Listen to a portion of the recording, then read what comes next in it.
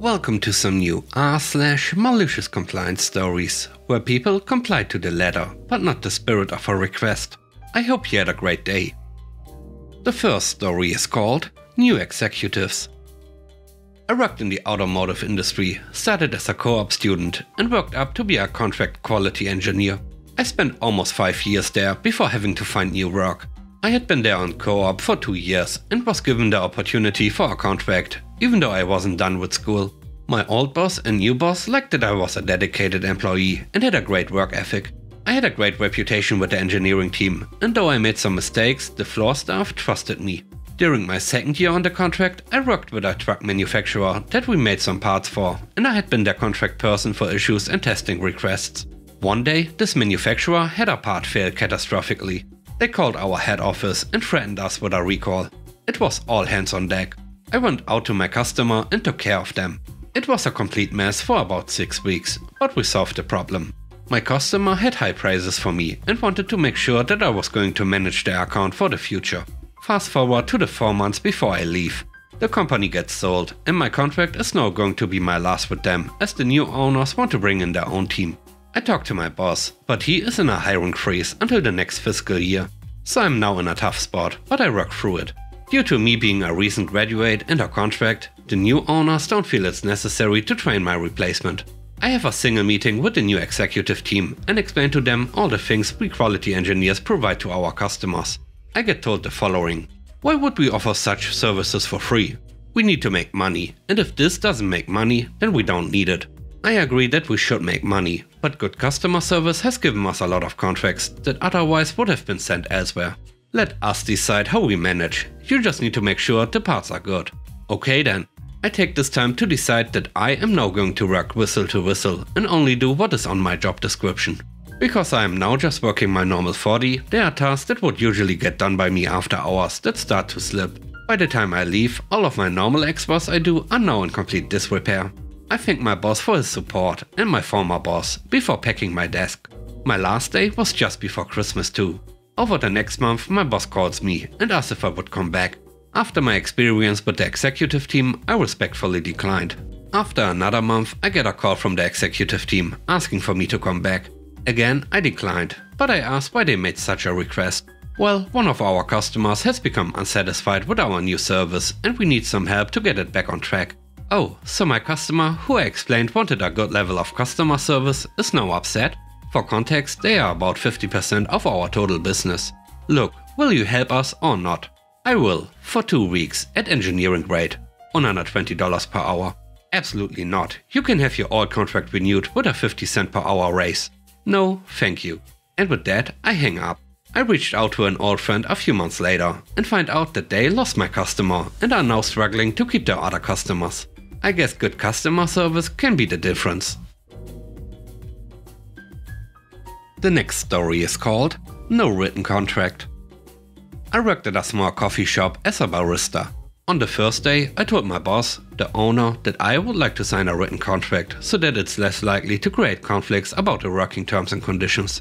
He said, I'd give you a written contract when you pass probation. Okay, maybe he's environmentally friendly and wanted to save a tree or something. I asked if there would be more days off after probation, and he said, yeah, 1 more day off per month. 3 months have gone by, which normally would mean passing probation. I asked again for the offs, and he said, you must have been mistaken. It was unpaid public holidays before 3 months, but now they are paid public holidays, so it equals to 1 more off per month. Firstly, paid public holidays after 3 months of employment is a law in my place. It isn't some perk that he generously granted me. Not something that anyone in the workforce wouldn't know. Secondly, I asked him for the number of days off, not the number of other kinds of rest days. The context of the conversation was entirely different. I mean, if he also counted annual leaves, PTO in my place, or sick leaves, that number could have pumped way up. I felt like he tricked me, but I couldn't prove that, because anything he promised was only words.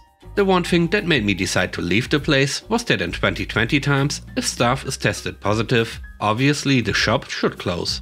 Other staff members should get tested and get professionals to deep clean the shop.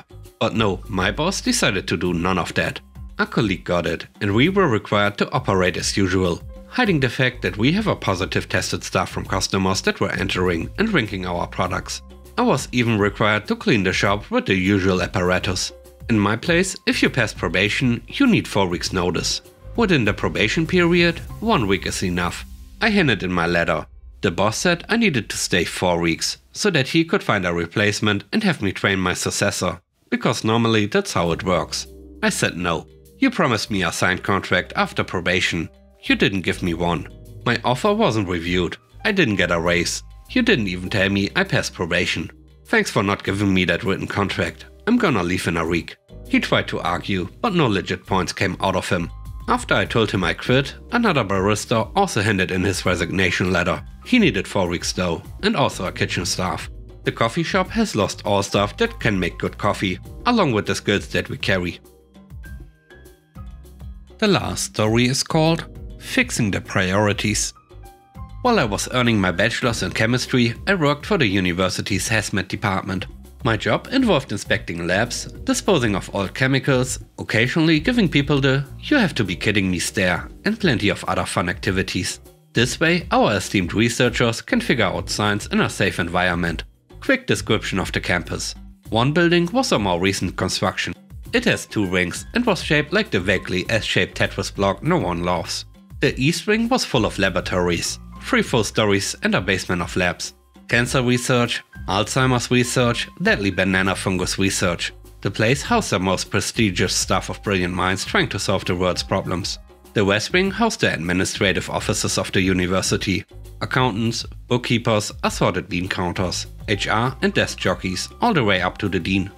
People who, unlike their eastern counterparts, seem to be the cause of many baffling questions like: why are our emergency expenditures still not approved? Why is there a problem with my payslip again? And why is there so much red tape? That building was connected to the rest of the campus via underground tunnels, access via the basement, and had 1 elevator per ring. Now the thing is that the loading dock is in another building. So when the labs receive their orders of chemical, they grab their cart and scoot down the tunnel to the arrivals, load up their cart and carry it back to the lab to be safely stored. The rules prohibit using the stairs with hazmat. Elevator only. It's safer this way. So one day, the science wing's elevator breaks down. I send a request to have it fixed. At least 4 lab employees also send it.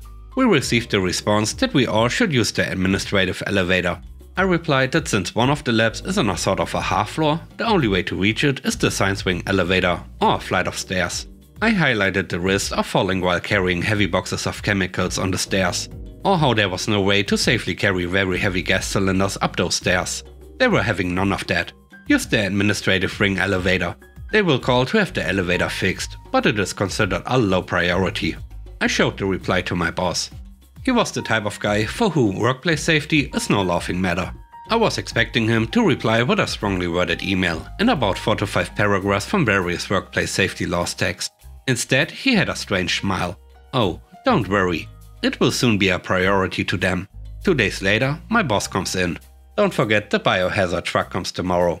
You should collect the waste from the labs." Oh boy, Biohazard Day. The day where I get to leave my office and visit every lab in the university. I put on my lab coat and protective goggles. And don't forget, the elevator in the science wing is broken. You have to go through the administrative ring. Now I get it. When the pencil pushers decided that fixing the elevator wasn't a priority, they didn't realize that I would be walking around with a cart filled with containers wearing a bright yellow Biohazard logo. And that I would be returning with them full of old petri dishes full of culture medium. And any biochemist / microbiologist who have the lab coat will tell you, culture medium stinks. So here I am, walking in front of all those nice offices and meeting rooms. The clack clack clack of my cart full of biohazard announcing my arrival. And the smell of death following me.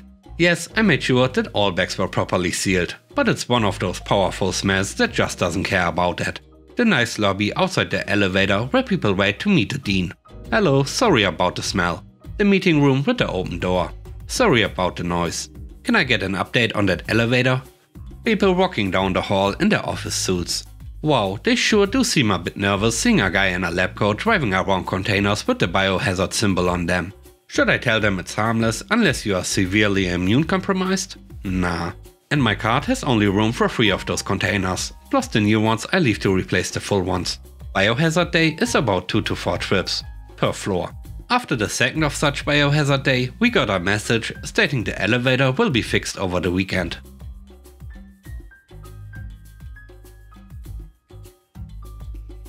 And with that, we end today's video. Let me know what you think about the stories. On a scale of 1 to 10, how would you rate the stories and today's video? I hope you enjoyed the video. If you like what I do and would like to support me, please subscribe and hit the like button.